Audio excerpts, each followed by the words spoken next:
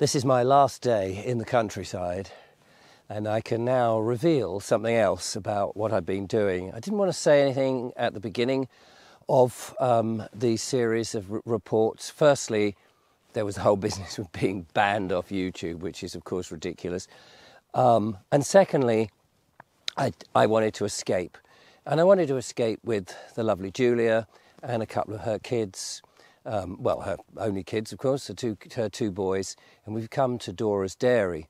And we've actually been working on the farm really hard to escape the dairy farm down in Wiltshire. And I didn't want to say anything, mainly because John, whose farm it is, said probably best not mention anything. He didn't really want people coming up to see if I was okay and all those sort of things. So we just thought we'll keep it vague. So apologies for not actually revealing the true nature of it, although it has been time to sit and contemplate and talk about what is important in life and the things that mean. But working on the farm has been absolutely fascinating for a week, bringing the cows in. There's a lot of walking about on a dairy farm, chasing the cows and bringing them in. We've had vets come and do TB tests. We've cleaned out the pigs. I've been actually in the pig house, which is a low house, cleaning out the pig, and I can tell you the smell of ammonia from the pigs is quite disgusting. But fortunately I had a cold and could not smell anything. John can't really stand it, so he relies on other people coming to help. Although he has to do it, of course. It's like all these things, the farmer has to do all the shitty jobs when nobody else is around. What else would be milking, of course, which has been an absolute joy. And these beautiful animals, these ruminant animals that have been in the fields surrounding us have been just wonderful. I used to be incredibly unusual to think now. I used to be quite scared of cows. They are, I'm not saying I would be not wary of other people's cows in other farms and things, but these cows, they are very sedate and they're beautiful animals, and you bond some form of relationship with them when you're milking them. Clearly, that human contact all the time, stroking them as you've put the clusters on and the milk is being taken. And not all of them are milked because they're on calf, and some of them the calves have taken most of the milk. So you take what is left, the surplus, as it were. And it's a very great symbiotic relationship. Of course, I've also been drinking a lot of raw milk, which has been really, really nice, creamy, beautiful. There's some wonderful Jersey and Guernsey cows here, as well as many others. And so the milk quality is just amazing. I'm just trying to think of all the other things. There's so many little jobs that you do, filling up the milk bottles, filling up, moving the churns. It's just had a full-on week, really, of farming experience. Now, why is this relevant in the channel where I'm talking about the conspiracies and the troubles of the world and all of that? Why is this relevant? I think now that we've seen where the politics is going, we've seen that actually we knew all along, did we not really, that it was a foregone conclusion that people went to the polls, and we knew that people are still pretty docile and will do as they're told and vote the way they're supposed to vote, or it will be drawn that is the way that people have done it, whether there was actually only 48% turnout or whatever it is. I haven't been following it, and I didn't want to follow it because it's theatre. It's all theatre. People led to believe that they could make a difference. As they say, if voting mattered, they wouldn't let you do it. And we know that's true, and yet people still have. But in a way, you've got to let people eventually find out the futility of such a thing.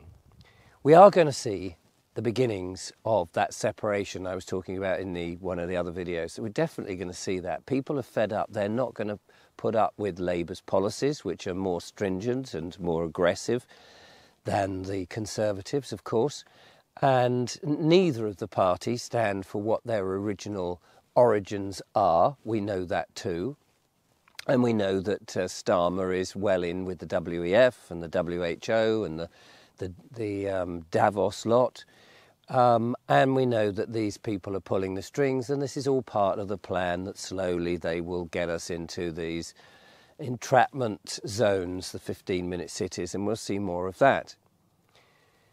So as those that are aware of the great harms and those that have been awake to all the nonsense from 9/11 and JFK and moon landings and so on and so forth, who've been open to all of this, we'll start to realise just how important it is to get into the communities.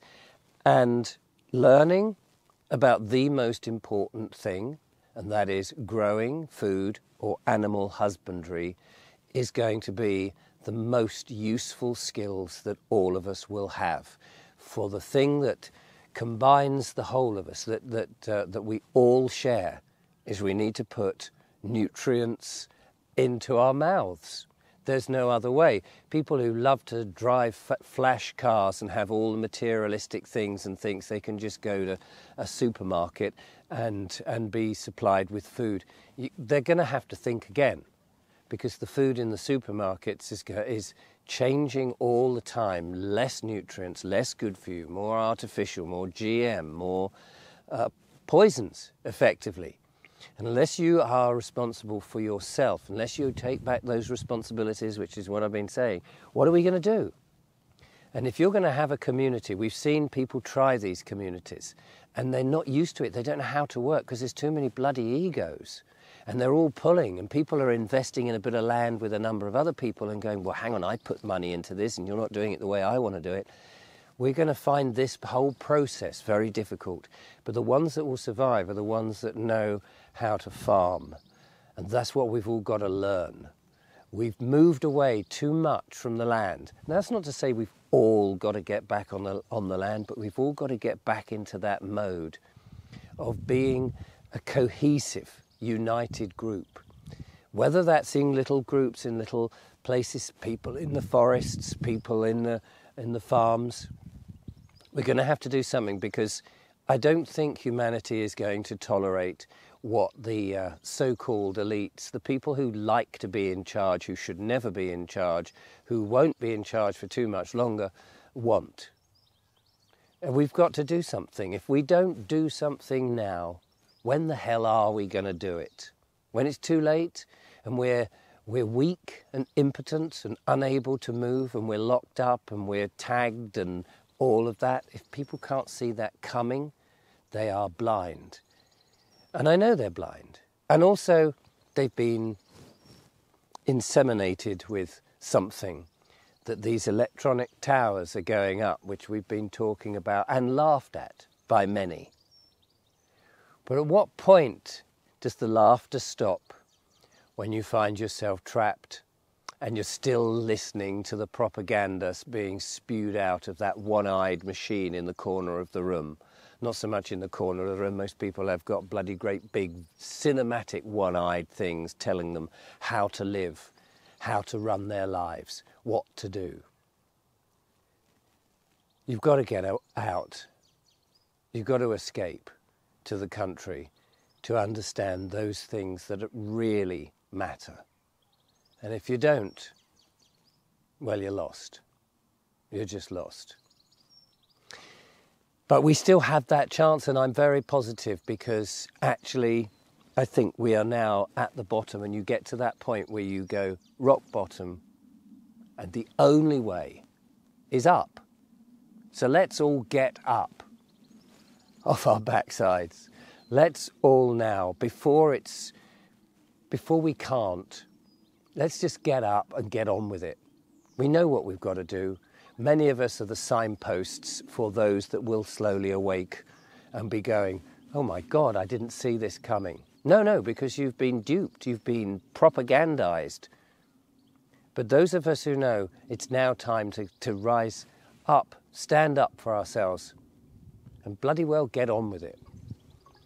Thank you for watching. I shall be back in the normal saddle, doing the normal stuff, doing my best to give my thoughts. And remember, they're just my thoughts. You can disagree. I don't mind at all. You may have your own version of what we need to do. And let's share those ideas and not laugh at each other.